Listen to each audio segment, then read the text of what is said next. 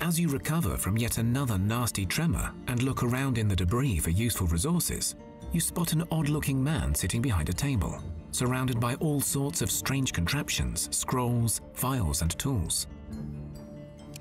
You approach the man and he looks up at you, puzzled, then looks around for a bit and mumbles, "Damn mercs, one tremor and they've run off. What? I mean, how can I help you?"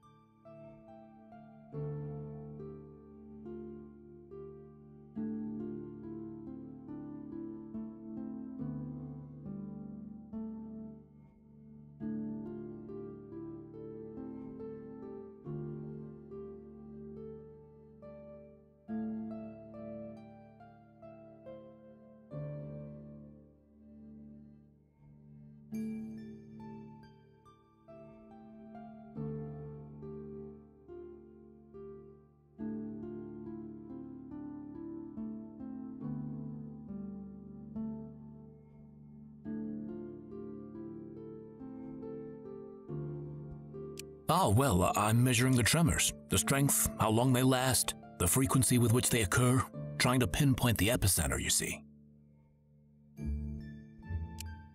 "Like finding patient zero, I suppose. That is, a person who fell ill first, or in this case, a place perhaps. That is the thing that began the disaster, be it disease, curse, act of the gods. They all tend to have a beginning, like the burning of the cosmic tree that brought about the darkness centuries ago, yes?"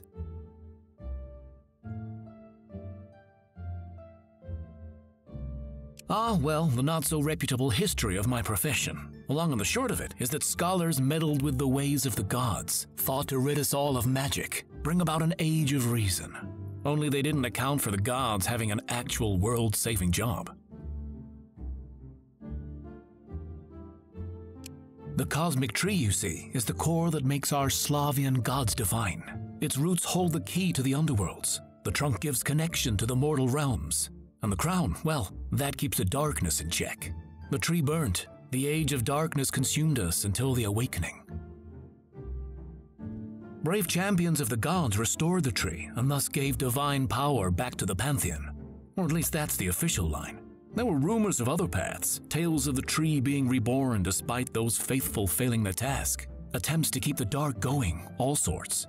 And there is talk of gods fighting, disappearing. I do not know more. It is not my area of expertise.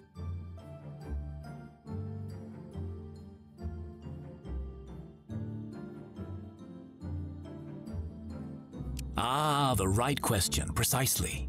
Why indeed? The tree is saved, but it is clearly weakened again, perhaps threatened by the Shattering. Gods that once were have disappeared, and others have come to be, and all are trying to learn why this is happening. I suspected giants, of course, but I don't know. The giants, ah, yes. There is speculation that the two are related, but in what way I do not know. Giants did return, but they were put back to sleep, else we'd see them roaming our land still. It's not like they were stealthy about it, so some other connection must be hidden from us. No, not directly, I would imagine, but something shattered the earth, and while we survived, the shaking is getting more frequent. I fear we may yet face extinction if we do nothing.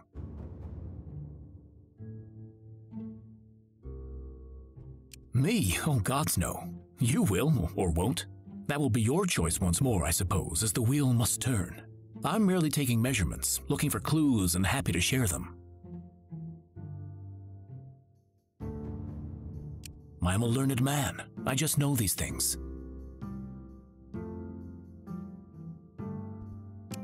He goes quiet for a time, murmurs something under his breath, then replies, I am a scholar, yes, but no stranger to the ways of fate. I see many things, and many are so confusing. Past, present, future, possibilities spilling over and over. And I saw you come to me, and I see you as you are, chosen or what have you. Not merely by your gods, for with those I squabble a lot, but by fate. Now enough of my ramblings, no? I'm close, but I need to take measurements from within a cave, and it seems occupied by bandits. A large cohort, uninterested in the fate of the world, you see. Well, the way I see it, there are a few ways to deal with it. One, try to parley with the lot. An awful idea if you ask me, but who knows. Second's obvious, but not my cup of tea. Brute force. And then there's always other ways. Like I heard the scavengers who live nearby hate the bandits.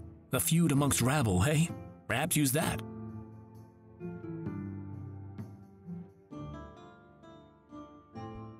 Yes, your grasp of the finer details is impressive. I should also say I tried asking them. Got myself robbed, beaten, and barely escaped with my life. Just so you know the sort you're dealing with, if you choose to help, that is.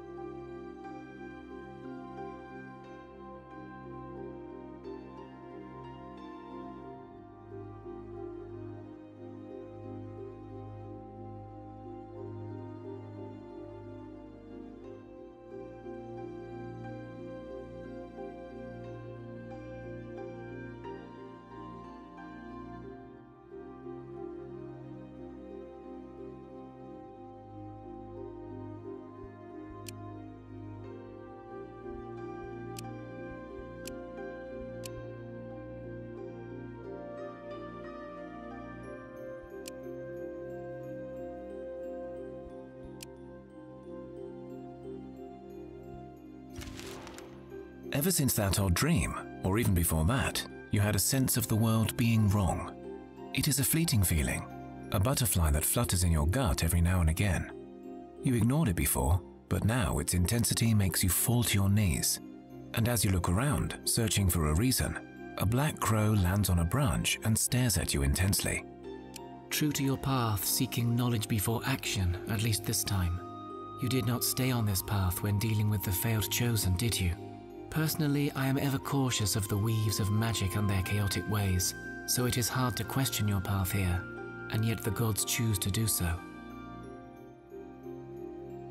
I am no one of importance, at least not to you, but I do have a question for you. Why are you needed? Why don't your gods send armies of chosen to solve this world-shattering problem? And do you think you have reached your true potential yet, Chosen One?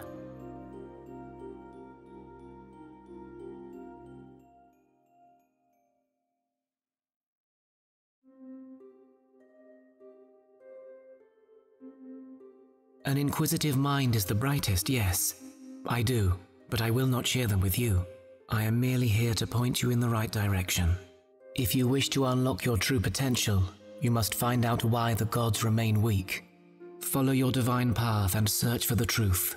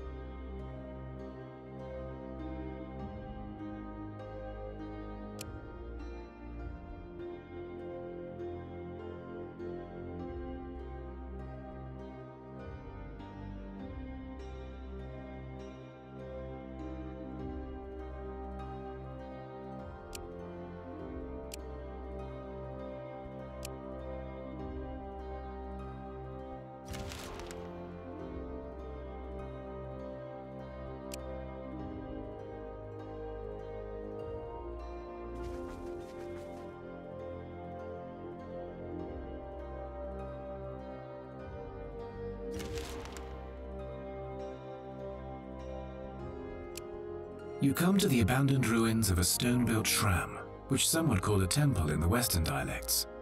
Apart from the silence and dust, you see surprisingly few signs of decay. There are two distinct places of offering in the center of the shram. You see symbols similar to those of the cosmic pantheon, but you do not recognize the deity worshipped here. There is no sign of the crow that sent you here, but you feel you are in the right place. There are two altars, so you are likely expected to leave an offering to the gods.